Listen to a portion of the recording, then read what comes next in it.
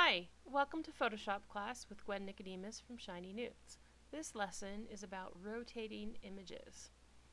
So we'll start off with an easy image to rotate. This picture here is clearly laying on its side and just needs to be rotated a quarter turn.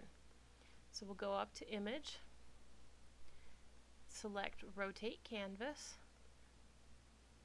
We could do 180, 90 degrees clockwise, 90 degrees counterclockwise. I'm going to choose 90 degrees clockwise, and that image is fixed. So I could save it out and it would be fine.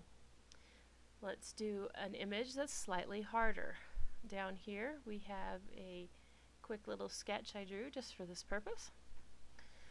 And the house is slanted and going to fall off the side of a hill if it stays that way. So we'll fix this one by going Image, Rotate Canvas, and then we're going to select Arbitrary because this one is clearly not a quarter turn or a whole turn or a half turn away.